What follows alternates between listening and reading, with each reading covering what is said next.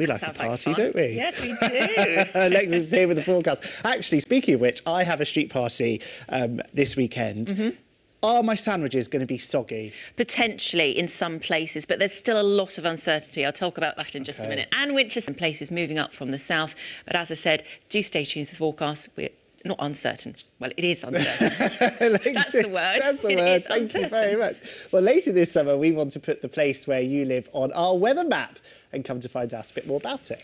Is there an amazing place or story behind where you live? Something in the name, maybe, or why it's a great place? If your city, town or village has got it, then we'd love to know. Hopefully. So the Platinum Jubilee Bank holiday is almost upon us, and it appears there is one particular decoration that is sweeping the south this time. I'm talking knitted postbox toppers. I've struggled all day to say that. And here are just a few of your knitted and other creations.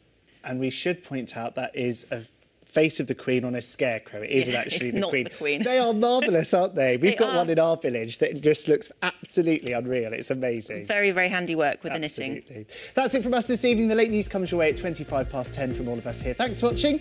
Enjoy your Wednesday evening. Bye-bye for now. Good night.